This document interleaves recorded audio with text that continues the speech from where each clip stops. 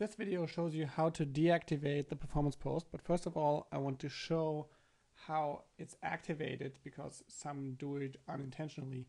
If you're registering for 20Feet, you'll see this screen, and then you say, okay, let's add a Twitter account, and then you click on authorize and have to authorize the account. And after that, you will be redirected into 20Feet, and here you'll get these two options. Set this account as my free account, which is highly recommended, and send a weekly performance post for this account. If you activate this, then we'll tweet for you once a week what was on Twitter for your last week.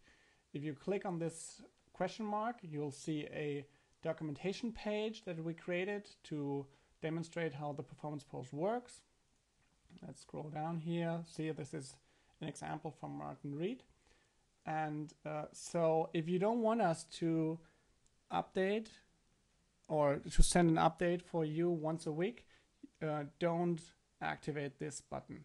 If you did like this and saved, then your account will be in this list here. And you can click on Twitter to see your charts, which is going to take a while for me here. I can click the nudge.